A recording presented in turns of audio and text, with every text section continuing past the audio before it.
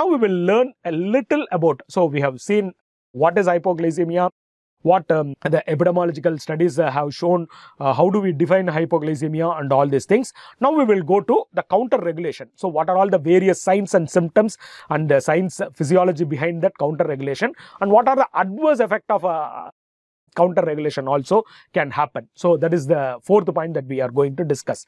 So whenever the blood sugar decreases, the first thing that happen in our body is, when there is a hypoglycemia, the insulin level comes down. So which is very, very important. So this is the first response that happens. So this happens at the level of even at the level of less than 90, 85 insulin production is happening. So this, whenever the less insulin is happening, the glucagon level also increases. So the two important things are, one is insulin as it decreases, the counter regulatory hormone to insulin is glucagon. So they work in a seesaw manner. So one comes down, the other goes up, always like this. So when the insulin comes down, the glucagon goes up. So these are the two physiological hormones which happens immediately after hypoglycemia. The third thing is going to be the increase in the epinephrine. So the epinephrine also increases as the third counter response to hypoglycemia. The growth hormone, cortisol, and the decrease in the cognition, which all happens at the later part of the hypoglycemia. So the first few responses are decrease in the insulin, increase in the glucagon, increase in the epinephrine. So this we need to understand. So how does this affect the hypoglycemia? So there is a decrease in the insulin. There is a decrease in the insulin. When there is a decrease in the insulin, there is a compensatory mechanism which is increased glucagon. So because of these two things, decrease in the insulin and increased glucagon, increase in the glucagon is sensed by the liver, and that causes increased glycogenolysis. So the glycogen is getting broken down to produce more amount of glucose. So there is an increased glucose production. At the same time, this happens at the level of liver and the other receptors like carotid body, the gut, and various hepatic vein. They also can sense there is a decrease in the amount of sugars. So when it happens, this signals of a decreased sugar goes to the brain also, and the brain is able to sense the decrease in the sugar, and as a counter response there is a increased sympathoadrenal flow.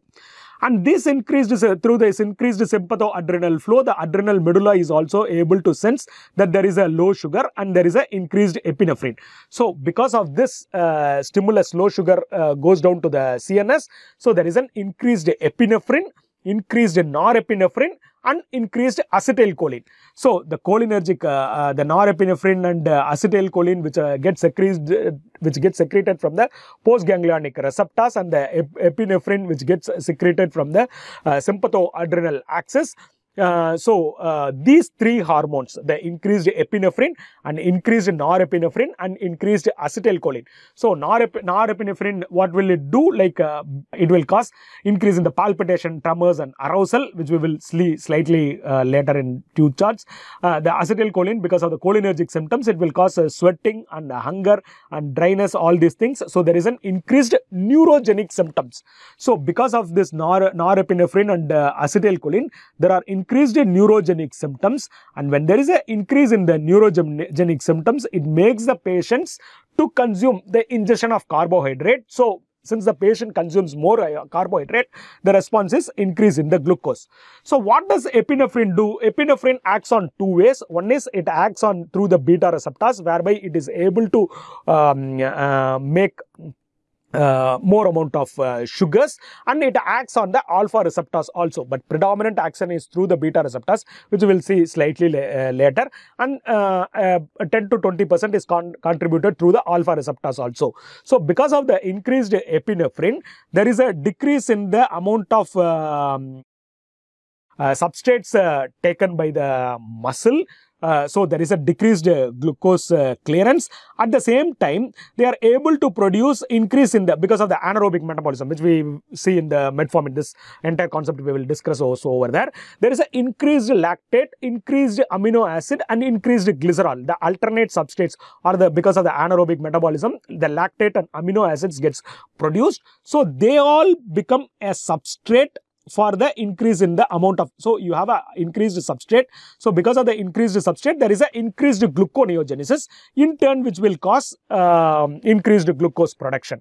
At the same time, this epinephrine causes the fat cells also to cause decreased glucose clearance. So there is a decreased glucose clearance, and which in turn causes increase in the glucose level. So this is the mechanism, like how why this insulin and glucagon act by the glycogenolysis, and at the same time the epinephrine, norepinephrine and adrenaline which gets released. They cause through the various mechanisms that the substrate is getting increased. There is an cholinergic symptoms and neurogenic symptoms which cause ingestion of a carbohydrate. There is a decreased glucose clearance which is happening through the alpha receptors. So because of all these things, there is a increased glucose production. That is how the mechanism, the loop of hypoglycemia is counteracted by producing more glucose by insulin, glucagon and epinephrine, norepinephrine and acetylcholine. So as we said, this initial part, this initial response where the decrease in the insulin and the increase in the glucose